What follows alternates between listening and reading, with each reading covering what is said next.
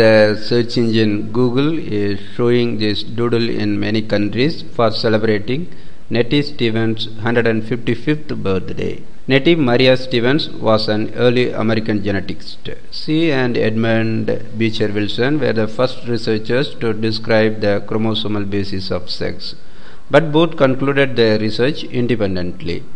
Nettie Maria Stevens grew up in America just after the Civil War. Beyond teaching, nursing, or secretarial work, little opportunity was available to women looking for a profession. Most simply hoped to marry well.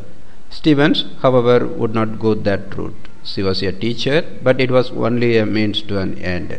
Stevens wanted to be a scientist and worked her way through school, eventually reaching her goal and earning her place in the history of genetics. At age 39, Stevens began working as a research scientist, and the next 11 years would be the most productive of her life.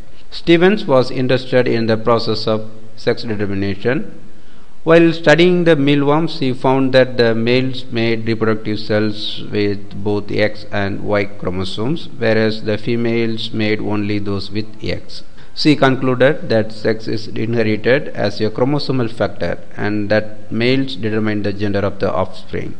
At the time, chromosomal theory of inheritance was not yet accepted, and it was commonly believed that gender was determined by the mother or environmental factors. Most scientists did not embrace Stevens' theory immediately. Her scientific career started late and ended much too soon when she died of breast cancer on May 4, 1912. However, in the intervening decade prior to her death, she had managed to contribute more to her field than many scientists have with much longer careers.